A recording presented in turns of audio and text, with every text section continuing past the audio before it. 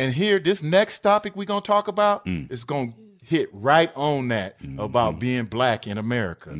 Folks, this next topic is, it's not for children, I'll tell you that. Yeah. It ain't for children. That's good way of saying that, because it could be serious or funny. You don't want to laugh because it ain't for children. It's not. Folks, what's going on is this. In Philadelphia, a doctor's on trial. His name is Kermit Gosnell. Okay. He's charged with 7 counts of first-degree murder, as well as multiple counts of conspiracy, criminal neglect, and violation of state laws. What has this man done, folks? Doing abortions for over 31 years. Yes. He's done over 16,000 abortions. Wow. I didn't know that many. That's a lot.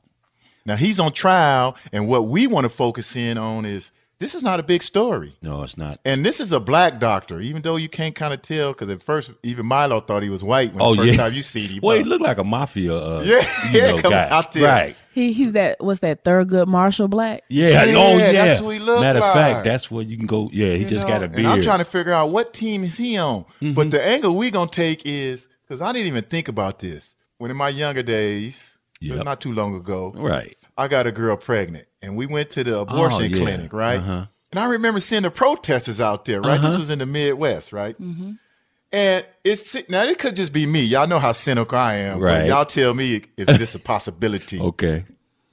So as we coming up, we black. Going to the clinic. Right, going to the abortion clinic, because we both young. We're not ready for kids. Yeah. I'm not going to say I want to have the baby, but I left it up to her because it's her body, because I'm against abortion. Right. But I left it up to her, and, she's young, college girl, whatever. So as we get up to the clinic, it looked like them protesters put their signs down. Wow. Like they said, let these niggas go ahead and kill their babies. Wow. That's horrible. Do you see any protesters in the inner city at those abortion clinics? You know what? You sure don't. No. And that you see nice little signs up there with what they call them family planning surgery centers. This is my thing, Gosling. I don't want to call him Mr. because it bugs me. I'm not even gonna lie to you. It is a terrible story. Or doctor. I don't even want to call him that. Just call him killer. Yeah, there you go. That's what all of the abortion doctors do. Is you against it too, huh? Yeah. Okay. Because people make it look like when they have your gray doctors and they have like these little sparkling white waiting rooms and everything is all draped and it looks all clean, like you're just going in here and getting a Kleenex or a pill or something. Abortion is violent. It is violent. The legal abortions, what they do is they take a vacuum and basically rip the baby apart and vacuum it out. And that's legal. That's perfectly legal. If you've gotten a certain part, there's a little razor. It's like a razor loop that cuts the baby apart. You think that don't hurt? That baby got a heartbeat before you even know you're pregnant. Abortion itself it's an ugly, ugly thing. And yet you got this person doing these horrible things to black girls in unsanitary conditions. I mean, you saw that document. They had as much blood in that waiting room as there was on the sidewalks and the Boston bombings. I'm going to play this clip for you. Listen to the prosecutor as he explained. And the prosecutor was black. Right. They do that a lot. If they know they don't want to look like they're going after a black person, so they'll put that black. It looked like Chris Darden and Marsha Clark going after OJ because there's a white woman there and a black man. Right. They do it because they don't want the white man. He's trying to get all slick. Yeah. Not you everyday white man. The powerful ones. Okay. I would like that movie. Milo was talking about Flight, where they had the black lawyer coming after him. Put him on his side. Yeah. Now listen to this clip, and then when we get back, we're gonna talk about why the media not covering this. Listen to this. This should be a big story. Okay. The grand jury, in addition to reporting their findings of the horrific and barbaric treatment of women and young girls, they were very upset and angered by what they thought was a disparate treatment, that the treatment of these patients was, in their mind, only allowed due to the fact that the supermajority of the patients were poor, that they were minorities, that they were brown and black women.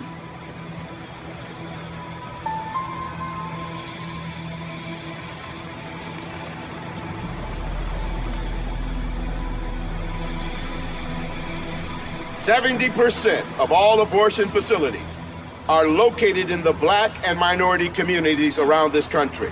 Abortion is the #1 killer of African Americans, killing more black people than all other deaths combined. Dr. Gosnell even had a separate room in his clinic for the young white women that would come that was slightly less squalid than the rest of the clinic. When asked by his staff why this was, he said, well, that's the way of the world. It would be more likely for those women to report what happened and what they saw at the clinic. Everything that was ever gained during the civil rights movement means nothing to a dead black child. Man, that was you know what got me in that piece is how he said 70%. Now, I'm a conspiracy person. Right. And to me, it's not really conspiracy because I do my research.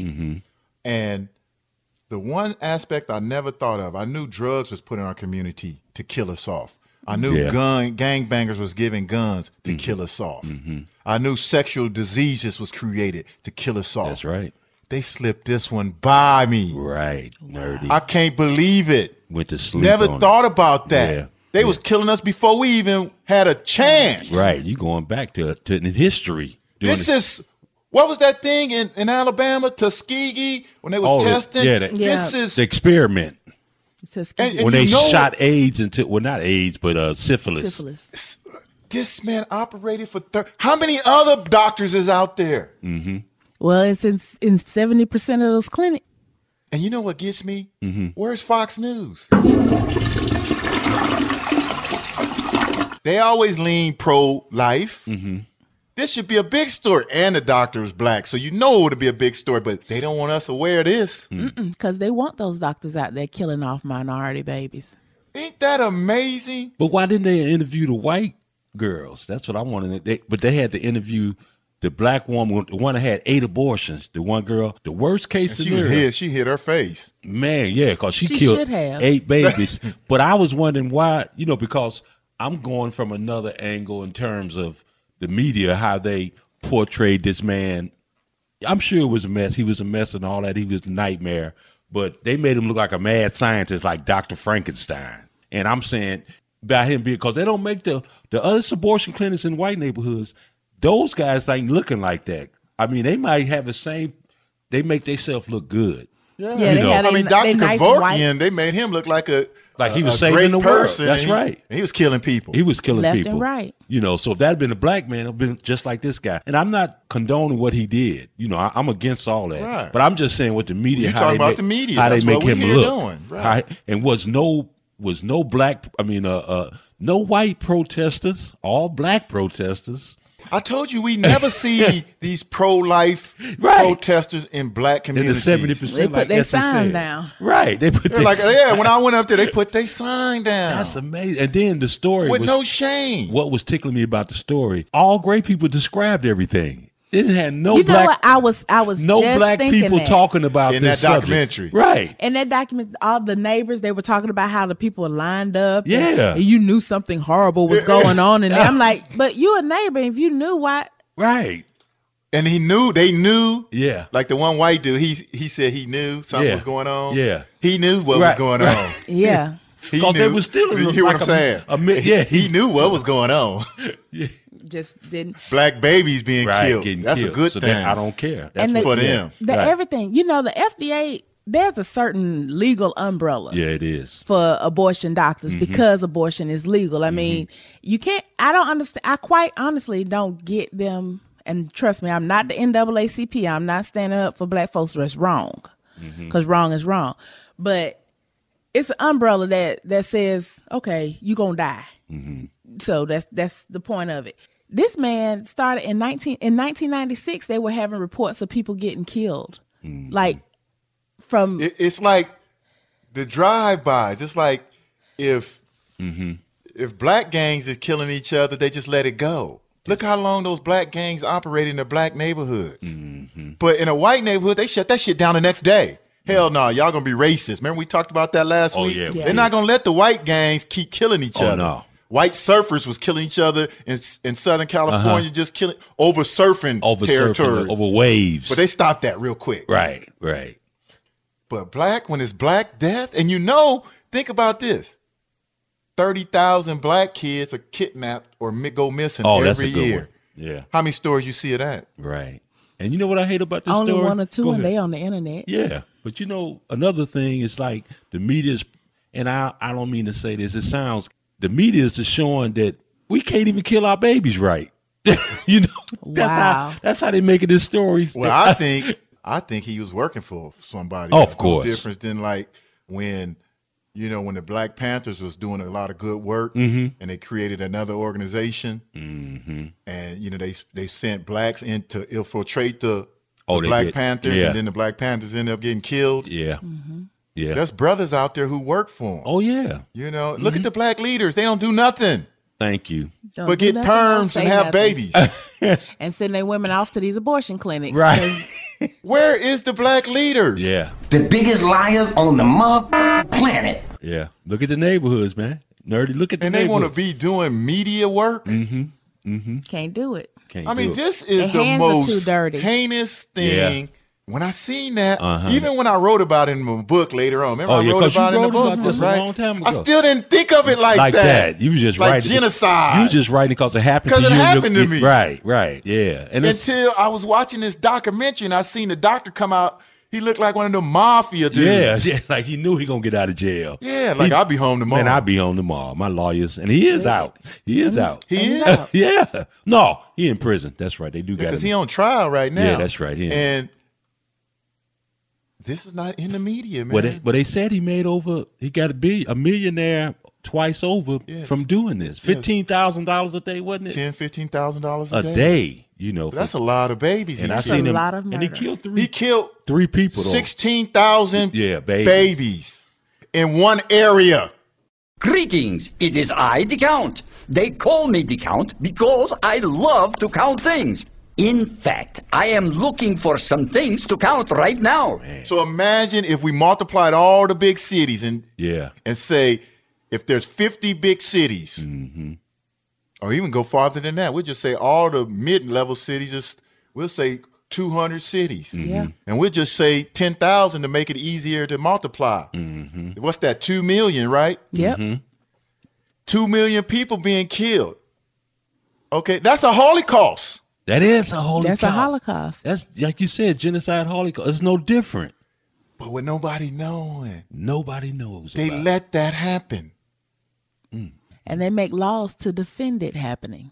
And we're not even going to tell you how the babies were killed. As a matter of fact, now that I think about it, that's the only legislation that our black president, Barack Obama, has had go through, you know, when they were talking about relooking at Roe versus Wade and making abortion illegal, and he came out as being pro-choice.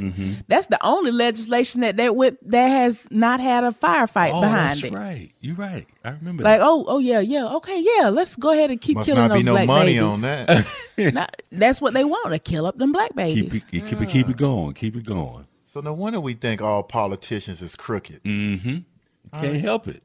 They got a job to do. Like they say black people are unemployed, right? In the hood. Black people ain't unemployed. Their job every day is to stay alive. That's a job. That's an everyday job. You just described it. Just to stay alive. You described it, Because you're a target. Man. And you know what? I gotta throw this out there because that drives me up the wall. You know, the lady in that documentary, she was saying how she was raped. That's why she went in there. Because I'm looking at her like, if you seeing all this, why do you keep going to the back room? Ain't no way you gonna get me up in the back room of that place. But they said, she said she was raped or whatever. You were saying last week you gave us some heavy stuff about my wife. Yeah. And that her child was the only child she had. Did she love that child, my love? Oh man, yeah. But if that same woman went out and shot or clipped the back of the neck of the man who raped her, she'd be in jail right now. Sure would. You got a good point, Essence. Now, if I was on the jury, what you do? You hang them? You probably would hang them. I would hang them. But I know that. That's valid. Only in America.